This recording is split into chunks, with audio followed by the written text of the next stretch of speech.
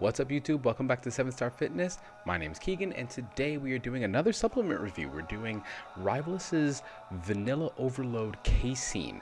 Now for those of you who don't know, casein is a type of protein that's very slow digesting, and so a lot of people like to use casein specifically for either if they're going to have longer bouts between meals and they want to maintain some semblance of anabolism in that sort of interim period, or if it is that they happen to be going to bed maybe like at night, last thing you do before you go to bed, have yourself a protein shake. Casein will be good for that because it'll allow your body to break down something slowly over the course of the night, allowing your body to stay fed and keep tissues being built, muscle being built, and the argument is keep the anabolic window open and active as much as humanly possible. Now anabolism is a more complicated process than that. It's a much more pendulous concept, a lot of ebb and flow and sort of movement, undulation between anabolism and catabolism, but you want to have a net anabolic state over the course of the day. But generally speaking, I mean, the idea of trying to provide your body sufficient nutrients over the long haul of your day, definitely a good idea. That being said, today we're going to be testing out Rivalus's casein. Now, I have not actually tried their casein before, so this is going to be a bit of an interesting experience for me. We're going to do this just like we always do. 1 cup of water. We're going to have 1 serving of the protein already measured out, ready here. We're going to shake it for 20 seconds. Then we're going to evaluate it based on our criteria of taste, texture, mixability, and macros. The only thing I really need to do now is grab myself a lactose pill and then we can get this started.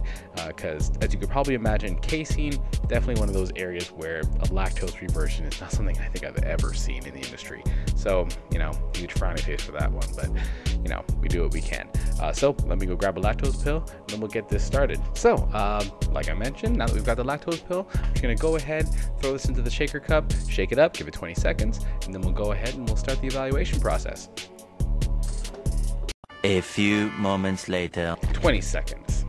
All right, and before we get started with the video, go ahead and head below the video and hit the subscribe button and hit the bell, of course, so you can be notified of all of our future content. And of course, you get to be part of the galaxy here, and if you throw a comment down below the video, you get the chance to interact with me and kind of influence the content that gets put up onto the channel. So I think it's a pretty fair deal. Let's go ahead, you hit the button, I go ahead, do my damn job. Pretty fair trade, right?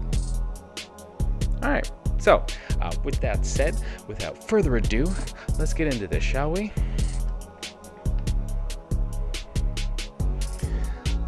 Lately, while I've been doing these videos, especially during this filming process, I always have this weird, uncanny feeling like I'm forgetting something.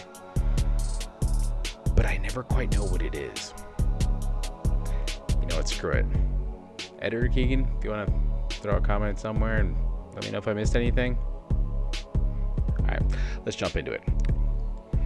Down the hatch.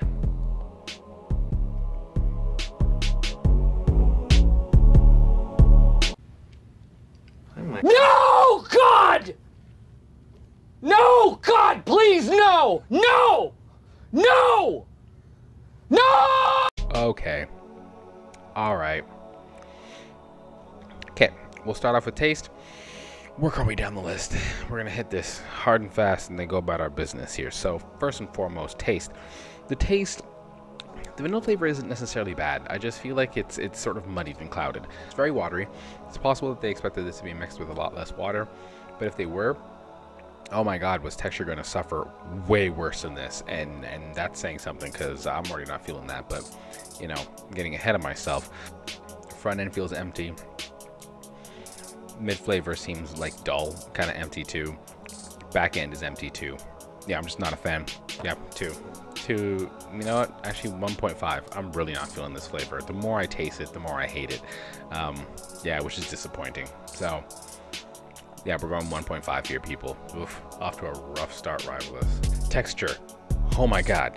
This is so bad. Like, I thought vegan proteins were bad because, I mean, with the yellow pea and brown rice proteins, they don't tend to really mix very well into water. And so there's that sort of grittiness you get from it. But this is bad. It's somehow liquidy and gritty and thick. So it's like thin, thick, and gritty all at the same time. It's like the worst combinations of flavors and textures and feelings in my mouth. I don't want this feeling in my mouth when I'm trying to drink protein. How is that possible? How is this possible? Holy hell. Yeah, no, this is trash texture. I am really not feeling this. When you finish swallowing it, it feels like it's still lingering inside of you, like your cheeks, between like your cheeks and your gum. It just sort of like hides in every crevice. Like the liquidness I was telling you about kind of carries all of that grittiness that I was also mentioning into those pockets, and then all of it just sort of sits there while the liquidness flows out. That all you're left with is that grittiness, that thick grittiness, you know, in those pockets in your mouth. Oh man, no bueno. That's bad. That's yuck. That is just yuck. No, not feeling this. Okay, texture. This texture is just as bad as the flavor. The two of those ride hand in hand straight to hell in a handbasket. This is bad. I'm calling this a 1.5 on texture too. This is really bad. I was not expecting it to be this bad. Mixability. I mean, I guess it mixed all right, but like when you look at the inside of the cup, like it doesn't really tell that story. When you look at the inside of the cup, it looks all caked onto the inside. It looks like it didn't mix properly. And not only does it look like it didn't mix properly, when you taste it, that, like I was mentioning, it's thick, it's thin, it's gritty, somehow all at the same time. It feels like none of this married together in those 20 seconds while I spent shaking it.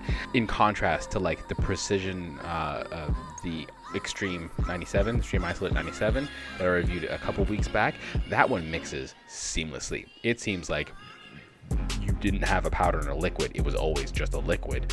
This,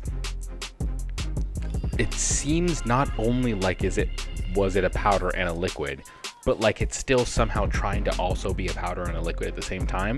And then also that the powder wasn't just one powder, it was two powders. It's the most mind-boggling thing I've ever tasted. And I hate it. I hate it. I deeply loathe what this is. I don't ever want to drink this again. Okay, mixability though. Let's finally give this a score. Mixability, we'll give it a 2. It's getting a 2, all right? 2 out of 5. Next is to look at the macros for this thing, and for one serving we're looking at 110 calories, half a gram of fat. We're looking at 25 milligrams of cholesterol, 250 milligrams of sodium, 2 grams of carbohydrates. That's 1 gram of dietary fiber. So I will definitely say that that's, you know, is better. It's better than what it could be, and 24 grams of protein. Now, honestly, if we're talking about what your body would need over the course of like a night, like an 8-hour, say an average 8-hour sleep, 24 grams, I mean, it's all right. It could be better, but like, I guess it could be worse as well. But 24 grams, not bad. I mean, I'd say this is low end of average. So, you know, 2.7. I'm gonna give this a 2.7 out of 5 for macros. I mean, I appreciate the low end of fat, and I appreciate, you know, the low carbohydrate as well. But the protein count is kind of low. It's a 32 gram scoop. So, I mean, the rest of this is going where? We'll call it 2.7. I mean, I really wanted to give you a 2.5, but like this is pointing like, maybe give them higher marks. So you know what? I'll call it 2.7 and just like that'll be it. Split the difference between what this might suggest to some degree and also what I'm, you know, feeling at heart here, because I know I should probably dampen what I'm feeling, because a lot of it is just raw hatred for something that tastes so blech. Even whey proteins can be failures. This is proof of that. Well, the total is in, and it is not good, people. This is coming in at a 7.7 out of 20. Woof, bad. Which is gonna put it at a 38%. Ew, what a bad rating. And honestly, every time I take a sip from it, I am affirmed. I feel validated for my choice, because initially you look at that and you go, wow, that's harsh, and then you do this. Nah, deserving every day of the week. Oof. All right, well, you know what? I think it's time to just wrap up this video and call this quits, because I am done with this protein. This is disgusting. I hope you found this informative, entertaining, educational. I hope you enjoyed this in some way, shape, or form. I hope you liked watching my suffering as I drank this protein. I do it for you, all right? It's a lot of love. Love for all y'all out there in the galaxy. And if you want to join the galaxy, go ahead and hit subscribe and hit the bell so you can be notified of all of our future videos. Of course, I got a lot of supplement reviews coming, but if you have any things that you'd really like to see me do, throw it in the comment section below and I'll add it to my list and I'll get to it as soon as I possibly can. And of course, stay shining, because the galaxy can only be a bright and beautiful place if we all shine together. Peace.